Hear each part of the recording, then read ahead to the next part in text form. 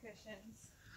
Well, we're leaving the pool area and going to take a trip down to the little campground that we built on our property, which is known as the Coyote Hill campsite.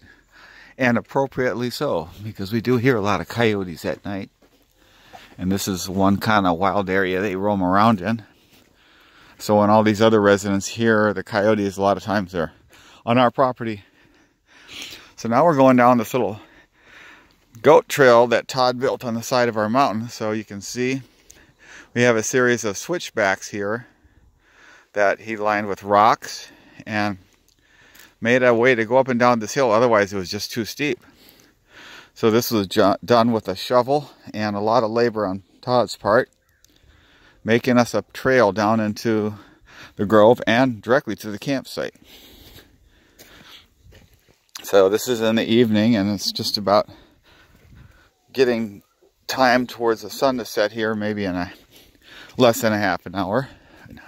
You're seeing some of our avocado trees. They've been around for a long time. You can see the white on some of these stumps, and that's where they had been stumped out earlier and they've grown back.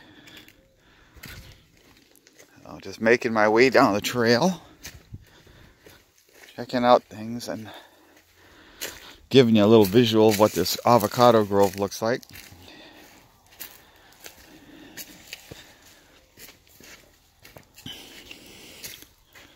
Not a lot of avocados on the trees right now because they recently have been picked. Although sometimes they'll let them grow longer until they get bigger because certain size avocados fetch a better price. As we've been learning all about the avocado business. So now you can start to see the tent in the distance as we continue to meander down the trail. And our avocado groves have several flat roads in there, which I believe they built so they allow them to harvest the crop and get a truck in there and haul them out. Now we're going down. Our last switchback was actually a set of stairs cut into the side of the hill with the accompaniment of tree roots and rocks to help, but really cool little stairway that Todd made for us. Our last bit. Now we're on this little road. Kind of hard to tell it's a road because it's full of leaves. Avocados shed leaves all year round, so if you were to rake these, you'd never be done. So now we're working our way towards the campsite where the girls slept last night. They're going to sleep again tonight. Sophia and four of her friends, and those friends are Annie, Vanna, Savannah, and Haley, where they slept last night.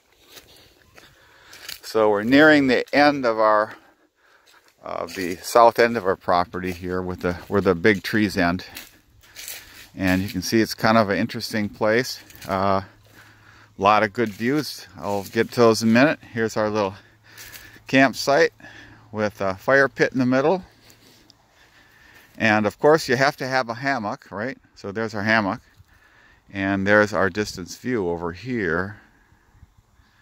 And if you back around here, you see, of course, an avocado tree. What else? And the tent. And so the house is up that way. Now we'll go over here to see some of the views that you can see from the campsite. And what you're essentially looking down at is our old neighborhood. That's the street we used to live on, Fallbrook Place.